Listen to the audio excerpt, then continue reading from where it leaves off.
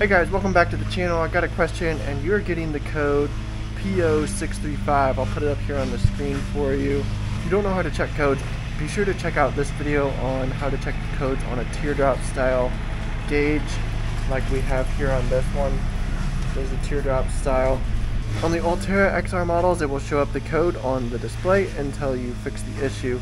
Then you can cycle your key on, back off, and then back on, and if you've got your issue resolved, then you shouldn't have that code on there anymore. So check out this video on how to get to the diagnostic mode on the Alteras, and I'll put these all in the description as well. You can check out all these videos I have on how to do all this.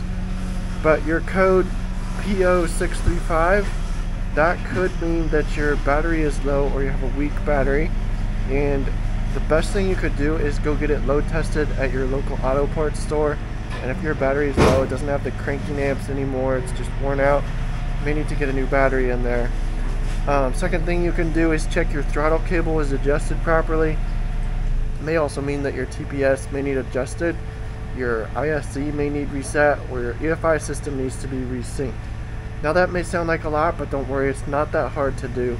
To adjust the TPS, you'll just need to loosen the TPS sensor on the throttle body, turn your key on, go to the diagnostic mode on the TPS, and you can adjust that sensor there to the center of the display, and you don't have to move this very much. You barely just have to move the sensor to adjust it. It's very fine tuning, and you can check out this video on how to adjust your TPS sensor, and everything you need to know is in that video.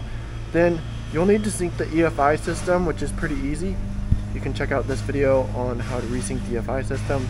If these aren't showing up, I'll have all these videos linked down in the description below. Around 2010 to 2014, there were fuel pump issues, and the fuel pump would go bad and wouldn't keep that 43 psi that's required for these ATVs to run. So you could check that you're getting the correct fuel pressure. That 43 psi from your fuel pump should be constant pressure, and you'll just hook up a fuel pressure gauge in line to the fuel line, and you can check your fuel system that way. So I hope this all helps you out.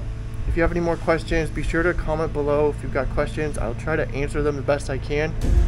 And be sure to subscribe, follow along, and I'll see you guys in the next video. Thanks for watching.